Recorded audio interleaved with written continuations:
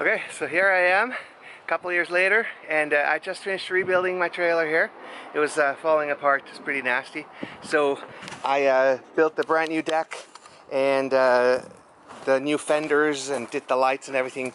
But now, the plan is to do a set of loading ramps for this trailer.